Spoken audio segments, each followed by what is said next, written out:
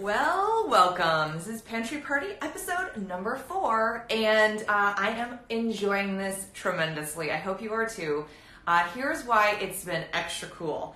Is not only are we really looking in someone's pantry, fridge, and freezer in a non-judgmental way, but we're also getting to learn about the people who are the guests, right? Like what they do in the world, and it's just been very awesome. And so far I've had all boss babes on.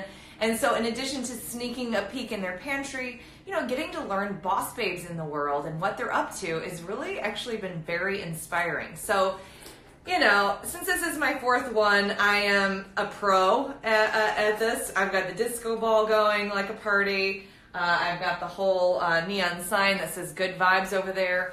And now I'm just waiting for our guest who, her name is Rosie. And she is a major boss babe.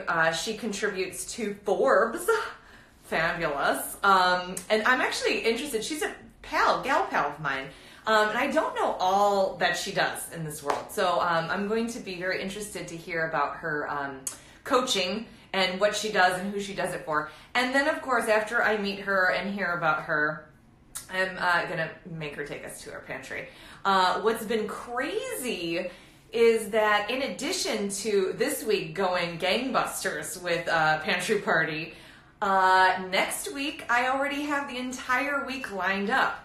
Rosie is here. I see Rosie. So now, Rosie, on your screen it'll just say, hey, connect with Dawn, click that, and then I'll let you in. So I am super pumped. There she is, girl. Good job. We're rolling with this. Welcome to Party Pantry, Pantry Party, Party Pantry, Pantry Party. Hey, good to see you, girl. How are you? Good. You can hear me okay? I can hear you. Yes. And I like to start this. Every single time we've been doing Pantry Party, I'm like, can you hear me? Can you hear me? One of these days, totally. I think by episode 10, I'm pretty sure that all of my kinks are going to be out and I'm going to be totally easy breezy. So Rosie, is there a way that you could take us to a more lit area, like go stand by a window? I'm laughing because, I could probably just do this. There she is. I have a light I could use if you want me to grab it. No, my trick of the trade here is find a window. Okay, so this is my gloriousness. So there's a window right on the other side of me. How about maybe this? Oh, yeah. See, there you go. Is there a window right there? Yeah. Well, it's behind me. If you wait no, one it's second. in front of you. I need the window in front of you. Right, it's behind the camera. Oh, it's behind the camera. Okay, fine. I can see you better. Which I think is good. Just because you're such a light in this world, I feel like we need to see all of your glory. Rosie, I was telling everyone that we're gal pals. Yes. And that I know a bit about what you do. I'm always impressed when I see like Forbes pop up and I'm like, oh my gosh, she's my friend. Like, oh my gosh. And then I'm like, I know she's coaching because your handle is at Inner Brilliance Coaching. And so I'm like, so I know that she coaches. Would you consider yourself a business coach, a life coach? Like, tell us first, before we go into your pantry, who is Rosie? Sure. Thanks, Dawn. Basically, I'm a certified life and career coach. Oh. And I say that because when I look at career coaching, for me, I have to consider your whole life. You're a whole person. So even though we can focus on that if you want, I think it's important to also look at your health, your financial situation, your partnerships, relationships, because we can find you the best career that you would love. But if you're not getting supported by people in your life or you're not feeling good about your health, I don't think it matters how great of a career we find at that point, right? Preach. Right? And so I basically like to do that, but I also look at other areas of your life. So I say a life coach too because of that. I also was in advertising and marketing for 18 years. So I can bring a lot of that to the table in the sense that I've gone through my own career transition because I am a coach now, but I've also had teams and I've worked with people. I've had people report to me. I've obviously had to manage up. So I feel like clients like the fact that I was in corporate America and I can also support them in a really specific way beyond coaching. So So here's what that's I'm the going to gist. call you. I'm going to call you a holistic business and Mm-hmm. life coach because you look at the whole person and the whole picture. What Yeah. do you do with Forbes? You know what? I don't know why this obsession I have with this, but like, what do you do with them? Well, I'm glad you're obsessed with that. That's Yes. a good thing because I spend a lot of time with that. Yes. Basically, I'm a contributor to their coaches council, and I write articles for them sometimes. But you might have also seen recently that I was quoted in Forbes, which is like such a shock to me, even though I had set an intention around creating awareness around a really important topic to me, which is hearing loss, because I wear hearing aids, which I don't know if that. you know. Right. I don't know that. Don and I are friends. We don't always see each other that often, but several years ago I got hearing aids, and I think a lot of people don't know that I wear them. So they're on right now, and I was worried. I'm like, I hope I can hear her, but it's working fine. And it's like your earbuds, right? Can you even see them? No. Yeah. So I'm telling you this part of the story because with basically my Forbes relationship is contributing to them career tips, right? Just the gist of that. When I write articles specifically for them, I like to focus on career transition and obviously even, again, holistic approach to life and transitioning your career. But ultimately, what I thought was really cool is when I got my hearing aids years ago, I thought I just really want to create awareness around hearing loss and solutions. And I'm really lucky that Resound, it's the hearing aids company I use, has helped me out a lot in being able to share this message. So I've done speeches for them. They've broadcast me worldwide. It's really cool. So I feel like I've been able to share my journey. And then they connected me with Forbes to get quoted on my hearing solutions journey. And so that was really amazing because I had set this intention years ago to create awareness around it. I didn't know how that would happen exactly. You know, I write blogs about it. I do different things. But to be on Forbes and sharing my experience, that felt really amazing. And I know for me personally, and Don knows this, I lost my dad a few years ago, 6 years ago now.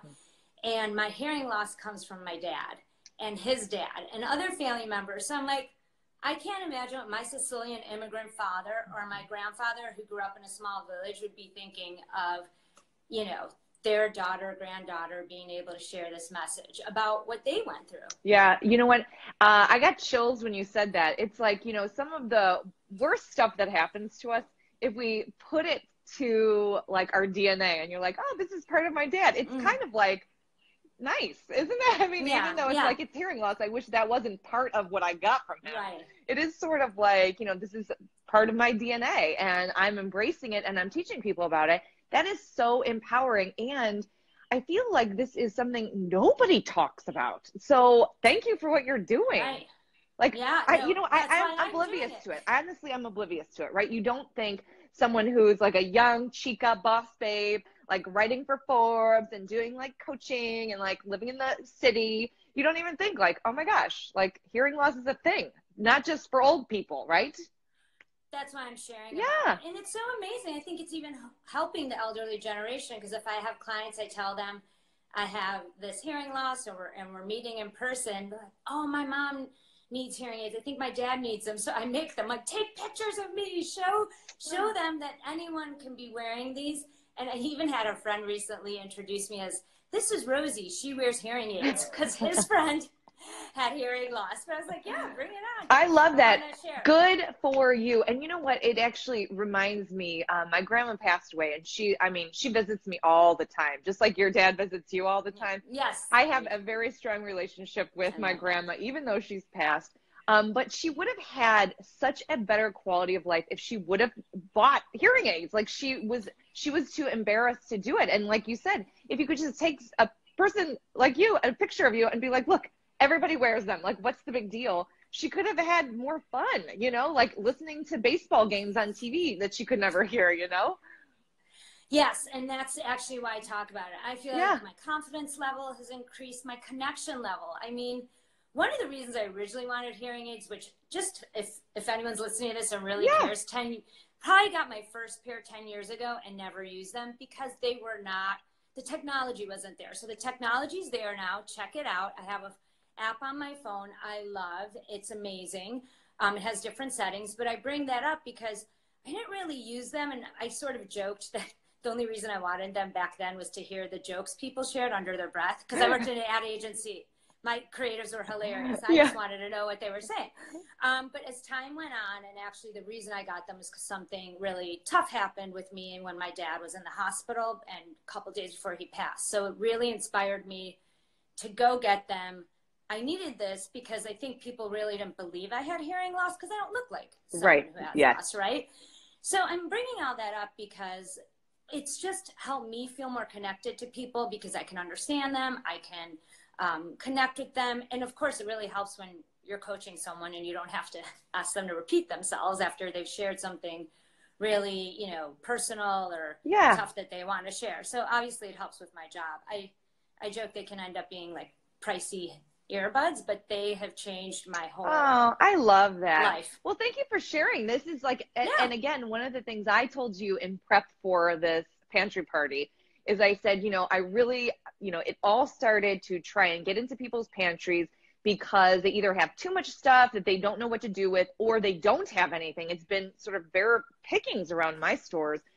So they are like, I don't even know what to make with the little bit that I have, and I'm trying not to go to the grocery store. So it all started with that. But then what started happening is this whole thing where all these boss babes are coming on, right? Because that's my friend group, is a bunch of boss babes. And I'm like, oh my gosh, I'm really loving this pantry party to do stuff like this. Like, I would have never learned this about you. Well, I guess I would have. I mean, I would have learned it at some point. But like, you know, virtual connection that we're having right now has really been part of the fun of this pantry party. I love it too. Yeah, I know. So anyway, thanks for being on. Thanks for sharing. Yeah, I think this is so great. So again, Rosie's handle is @InnerBrilliance Coaching, and you are a holistic life and career coach because you really look at the whole person. And I see a business coach who says the same thing. Dawn, I'm not really coaching your business. I'm coaching you to be better, because when you're better, your business is better. When you're feeling good, your business is feeling good. And I've been doing this since about 2012, and I couldn't say enough of how important it is to have coaching in your life. So I really believe in your profession and believe in what you do. So, all right. I mean, the time has come, girl, that we need to transition into pantry party, right? Is like, hang on, pantry party. I feel bad. Maybe the light was a little better here. Or no, it's good. You're good now. So here's what I want to start with, girl, is do you have anything in your pantry, fridge, or freezer that's about to go bad, or something that you've had sort of sitting around that you don't know what to do with? Yes. So basically, I love to cook, and I used to always cook. But honestly, running your own business, I've gotten a little busy. And I started following one of your tips, was like, keep it simple. So the old me would look up recipes all the time. The new me, unless there's some special reason, I'm like, I got my basics. I know what I enjoy. Let's make those. So let's just say I make the same salmon dish every week. And I'm like, oh no, I might need something else, right? And so I have my salmon. I know it's so good for me. I love it. I also have some, what's it called? Eating digestive things. Ooh, you're going in and out a little bit. I want to know, sorry, you're going in and out a little bit on my end, but here's what I want you to do before I go further. I need to know what your salmon dish is. Like, I mean, you can't say you make the salmon dish all the time and not share it with me. Oh, I was about to. It takes 2 seconds. Okay. It's olive oil, salt, and pepper. That's it. What do you eat with it? Oh, I'll make a salad with some sort of colorful vegetables like peppers or roasted carrots or sweet potatoes, and then, or I'll just make a sweet potato or green beans. So that's my basic protein. Question for you. Vegetables. I have a question for you. Yes, Dawn. What's your satisfaction on that? Like, so for me, I'm always like, I want to be a super healthy chick. Like, I'm all about it. I'm like, give me all the healthy things to energize my soul. But every single meal, I need to have something that feels like wild child, like something yum. For you, like, how does that meal go beyond healthy and feel yum? So I love salmon. I feel like it's totally satisfying because it's a richer meat. I don't know what you would call it. And I love sweet potatoes or anything orange. I grew up eating the Mediterranean diet. So that kind of clean eating feels good. If I'm feeling a little crazy, I put on herb salt that my client makes for me, which I love. Yes. Or I might do some sesame seeds. So I'll be honest, it really is satisfying. I just feel like as we're in more because of everything that's going on in this world, I would something else. If I have things in my pantry that I haven't been using because I get to go to the store usually every week. So I was like, okay, I'll just make the same old with the fresh stuff. But I have like canned artichoke hearts I haven't used. I found some garbanzo beans. I have some frozen beets in my fridge. I buy fennel often, so that's fresh, and I've cut that up. So I have these things, and I just sort of don't use them because, again, with busy work schedule, I just make the salmon, roast some vegetables, and get some greens. Well, I love it. Okay, first of all, congratulations on keeping it simple. I mean, consistency is grown on a bed of simplicity. Like that is, people are like, how do you stay consistent? You're like, chill out, keep it simple. The other thing that I love is you practice delicious monotony. So that means you eat something that you love and you eat it on repeat, and you do that. And you have variety because you're changing up the vegetables. But I love, can I say your sort of wild child yum factor of that like homemade herb salt sounds like exactly what I'm talking about. It's like when I say wild child, people think like, I mean, you know, crumble up Oreos on stuff. It's like, or whatever. It's like, no, it doesn't have to be an unhealthy food that gives you that wild child satisfaction. It's just that next level of something. Like you said, maybe it's like that extra olive oil on a fatty fish that's yum factor. Or it's like that herb salt that's yum factor. Or I feel like the underappreciated sesame seed, like you said, like putting sesame seeds on there. It's like, what can those little white things do on top of anything? Everything. They can literally do everything. So thank you for the reminder to give some respect to the sesame seed, you know. I probably heard that from you anyway, from following you. I love you. Hey, I will for the record say, I send out a WOW email every Monday. It's WOW stands for Words of Wisdom. So it's called Nutrition WOW. I've been doing it for years and years and years and years and years and years and years. And I will say the number one interactor, friend, supporter, lover is you. Like I feel like that's, you have just always, you make my day. Like when you like email me off of that email and it's like, hey, I love this tip. I'm like, talk about, everybody talks about this stuff. Talk. Support your local boss babes. Like build each other up. It's like, who's doing it? It's like Rosie's doing it.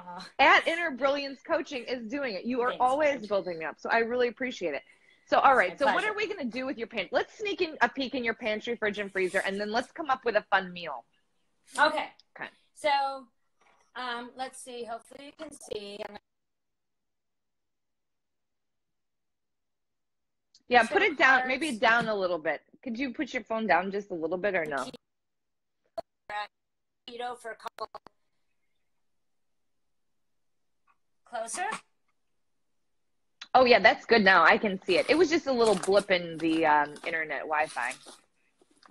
So I was just saying I was doing pretend keto. And then I have my grains down here. So whole wheat, gluten-free pastas. Can you see? Oh, no. Fun. Hey, girl, here's the thing. Pasta is a hot commodity. We legit need Pantry Party in my life because we have gone to the store many a time to see very slim pickings. And we are like, whenever we see pasta, we're like, oh my gosh, I can't believe there's pasta. Even like we have some wacky navy bean pasta right now. But good for you for having pasta. I feel like your pasta, and would you ever do pasta artichoke hearts and salmon? Yes, I would. I never did it before, but yeah, that to me is like my favorite. And I love the idea of pasta because I was eating it for a while. Obviously, I'm Italian, so I grew up eating it. Veered away from it. Yes, I can't help it. I love it. The cutest is my mom actually now has gluten-free pasta at her house for me, which I never thought she would get used to, but she does. But I don't eat it that much anymore, but it's such a good staple when, especially during these times, I want comfort food, but I want to stay healthy. A small portion of it, like they eat in Italy, is okay. Okay, can we just back up? Again, Shoals, I know when truth is being spoken many times because my body responds to it, that is truth, right? It is untrue that you have to avoid favorite foods. It is true that you lean into your favorite foods. You look to other countries, not America, who's very ill about food. They are very ill about food and how we eat. You look to other countries and like, how are they eating? Oh, they eat pasta. And they don't eat a bowl of it. They have a little pasta, and then they have a bunch of like, we'll decide what kinds of veggies you have in your fridge. But I love the idea of using your canned artichokes, which are high in antioxidants, great, as like a bulker. So you have this little bit of pasta, but you have the bulk of artichoke hearts, a little bit of salmon, and then some other kind of, I don't know if you have any greens in your fridge, like arugula or kale. Of course. Yes. I love that. Yeah. I love that. You're who is it? I mean, I love the idea of it's mostly greens and artichokes with a little bit of the pasta and a little bit of the salmon for that, you know, like you said, Mediterranean vibes. I want that meal. I want that meal. I love it. You know what you're sharing too that I do sometimes in a pinch, if I didn't have a lot of food around, I make pasta, and tell me if this sounds good to you or could be good. And I throw my arugula or any greens in just a few minutes before I take the pasta down. I don't know how you say it in English. When you're ready to turn the pasta. Tell me how you say it in Italian, and I'm going to change my way. Okay, it's maybe Sicilian. Scina la pasta. Scina la pasta. It's like you're Scina la pasta, taking it down, which means taking it off the heat and draining it. Yes, exactly. But I'll just put the arugula or the leafy greens in there a couple minutes before I'm about to do that. So it wilts it. Scina la pasta. It's so healthy. Yes, you got it. Before you scina la pasta. Yeah. I love it. Listen, I know you're Italian, Dawn. Here's what I will have. Well, just for the record, I will tell you this. I actually think I'm Latina inside. I know I don't look like it, but I know that we all have, well, I don't know that everybody believes this, but I believe in past lives, right? And I believe with the amount that I like love the culture and like the dance and everything, I'm part Latina. So I don't know if I'm really part Italian or not, but here's what I can tell you.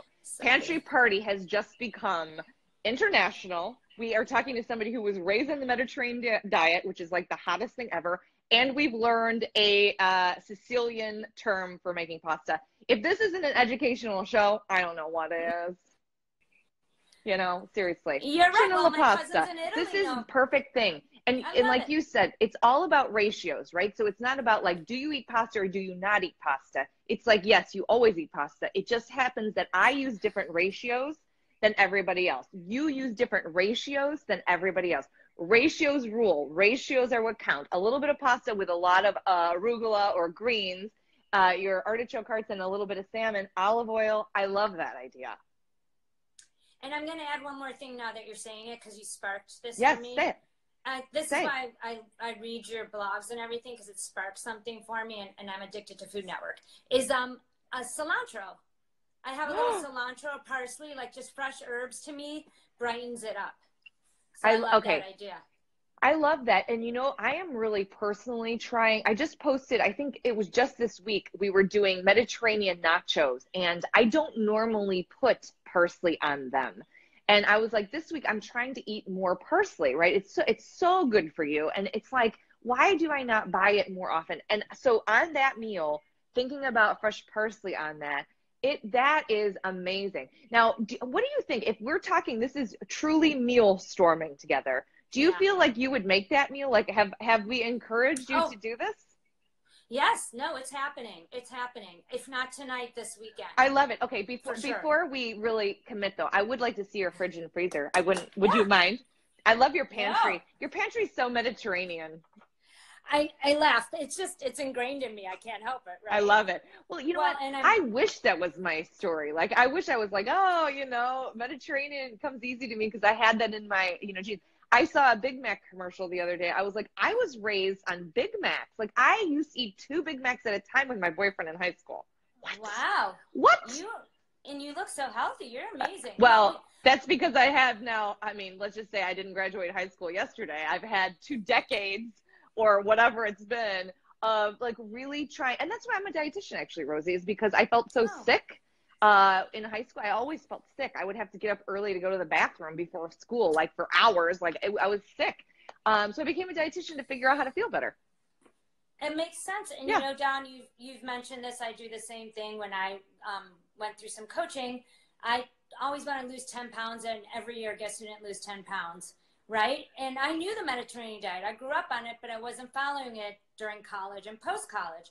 And I got into coaching, understood what was important to me, my values, and energy was one of them. And I stopped trying to lose 10 pounds and I focused on having more energy. Again, I was lucky because the Mediterranean diet is geared for that. I knew what to eat. I went back to that and I had more energy than ever in my 30s and now 40s than I ever did in my 20s. I felt better and I did lose 10 pounds. So that's kind of fun, but it wasn't the point of it. And I was motivated to do it. So, okay. Again, my body tells me when truth is just unspoken, preach truth. Listen, I mean, just listen to that. That is truth, right? Is like, stop going after some sort of outcome of like weight or something. Do something that you value, right? Like for real, like energy to live the biggest, boldest, most magical life. And you do it. And then everything else falls into place. Beautifully said. All right, let me see in your fridge. Okay. So the fridge, let's see. We have, can you see it? Yes. We have our almond milk.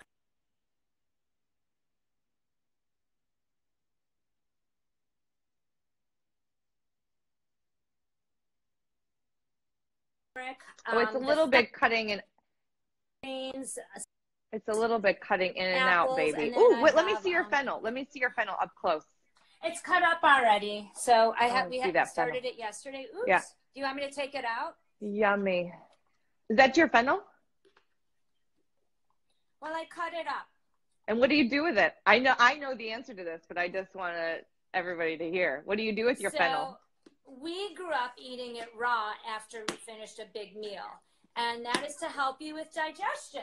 Okay. So that to me of everything, right, Rosie? Like, how cool is that? Like, that is, if you know, all these pantry parties, I'm trying to get like, is there a quick recipe we could put together? And is there a tip that we can take that I don't do that I have learned from you?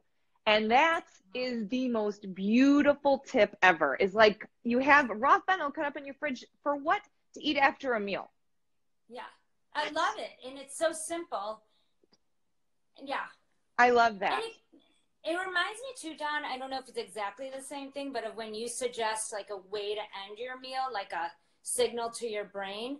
So of course I love sweets and I want to go for something sweet and I have maybe chocolate or something like that. But oftentimes I could have the fennel and it's just as satisfying because it's hitting that different taste sensation for me. This is beautiful. This is why people are magic, right? We all have such genius inside of us. And it's like, you just helped me out. I am 100%. Next time, we're not going to the store all that often, right? But the next time we go to the store, I'm putting fennel on. I'm sure it's going to be there because so much fresh stuff is still around, right? Right. And so, you know, and all it is it's safe. It's still safe to eat fresh food. Just wash it, right? Wash your hands before and after and wash your produce well. So anyway, hey, Rosie, I really hope that we've encouraged you here at the Pantry Party to make your pasta like you are going, like you used to do, right? I think that would be such a fun combo with the artichokes and with your greens and with extra olive oil, a little salmon, and then your idea of putting the parsley on there takes the cake. Like, I love that idea. And then I am going to give myself an assignment based on our call, and I am next time going to buy fennel and have a little bit after a meal for what I call, like you said, a taste transition from my savory meal into something different and fresh. Yeah. Oh my God. I love you. Before we close, why don't you tell everybody how we can get more of the Rosie brilliance in our life? Oh, yeah, of course. So if you are on Instagram, I'm at innerbrilliancecoaching.com. It's a long name, but no, it's so yeah, that's your INNER. handle. Your handle That's is my handle, Inner yes. Brilliance Coaching.